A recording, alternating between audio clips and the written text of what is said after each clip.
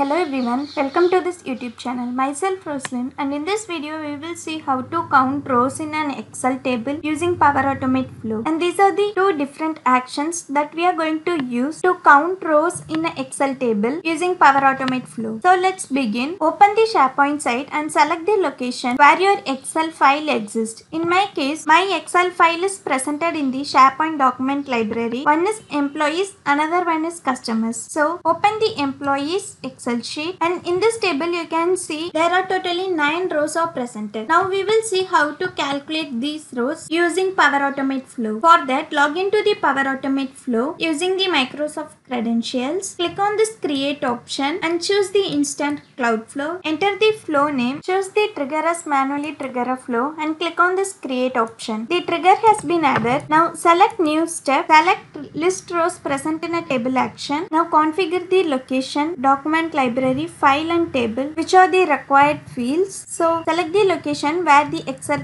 file exists. In my case, this is the SharePoint site where my Excel file is located, and from the document library choose the documents, and from the show picker select the Excel file for which you want to count rows. Here I am going to count rows for the employee Excel workbook. After that, under drop down select the table value. Now select new step, add a compose data operation and pass the input length of output of the previous action, which is list rows present in a table, and its body value. Click on this OK button. Here you can see our formula has been added. Now click save to save the flow and choose the test option. Click manually and choose test, and it is asking for sign in permission. Click continue and choose the run flow option. Now click done. Now our flow ran successfully and gets all the rows from the employee workbook, and it returns the output value count as 9, just because in our Excel workbook there are 9 rows are presented. So this is how to count rows in an Excel table using Power Automate Flow. Now I will show you for another Excel workbook that is presented in the SharePoint document library called customers. In customers Excel workbook, you can see there are only 5 rows are presented. Come back to our created flow.